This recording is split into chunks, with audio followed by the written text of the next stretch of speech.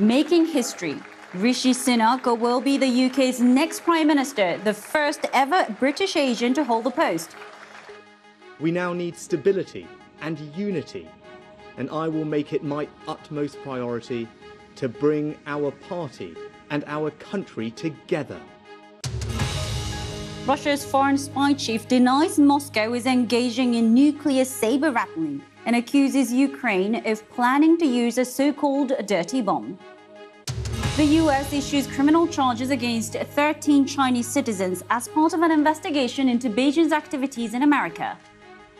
And a disgraced former Hollywood mogul, Harvy Weinstein, faces charges of rape and sexual assault in Los Angeles.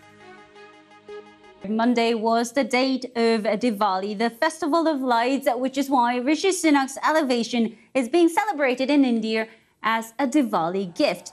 In the northern Indian city of Ayodhya in Uttar Pradesh state, more than 1.5 million decorative lamps were lit to mark the festival, representing the victory of light over darkness and good over evil. A woman and a teenage girl have been killed during a shooting at a high school in Missouri. 6 others were wounded when a man broke into the Central Visual and Performing Arts High School in St. Louis.